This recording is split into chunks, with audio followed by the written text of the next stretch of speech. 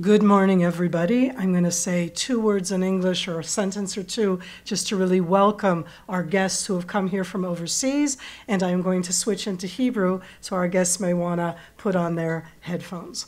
בוקר טוב לכולם, לכבוד לי להיות זו שפותחת היום את היום. אני חברת בורד במרכז טאוב כבר שנים רבות, וחשבתי עד כמה מעניין שהיום מרכז טאוב עושה כנס, ואנחנו עכשיו בתקווה בסיום של 48 שעות מאוד ביטחוניות.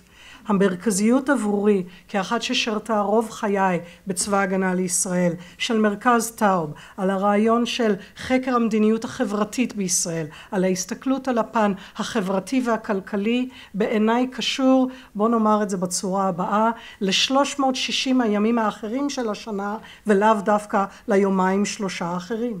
שאנחנו מדברים על מה שכרגע העיק גם על תושבי הדרום או אפילו עד בואכה תל אביב, זה גם על אובדן שעות עבודה, על מה קורה בצד החברתי, ואני מסתכלת בהיבט הזה על הנושא הביטחוני במושג הרחב, ואני רואה במרכז טאוב את העשייה המרכזית במדינת ישראל בהעמקה, במקצועיות, בכך שהם יודעים להשפיע בצורה אמיתית, לא רק עלינו, אלא על מקבלי ההחלטות בישראל.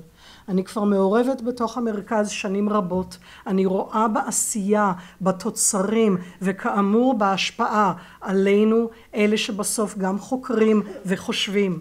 על אזרחי מדינת ישראל בשנה שבה היו פעמיים בחירות, שלא לדבר על מקבלי ההחלטות בישראל, על האפשרויות לקבל החלטות יותר טובות, יותר נכונות, יותר מעמיקות בעתיד עבור כולנו.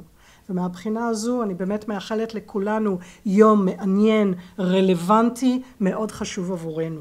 בזה אני אקצר, אני לא המרכזית. אני שמחה להזמין את נשיא מרכז טאוב, את פרופסור אבי וייס, שהוא פרופסור, הוא נשיא מרכז טאוב, פרופסור לכלכלה באוניברסיטת בר אילן, עורך הרבעון לכלכלה, עורך שותף של כתב העת Economic Inquiry, וזה רק חלק קטן מהביו, את כולו תוכלו לקרוא בהמשך. אני מזמינה את פרופסור אבי וייס, שבאמת ינהל ויעביר כרגע את היום. אבי, בבקשה.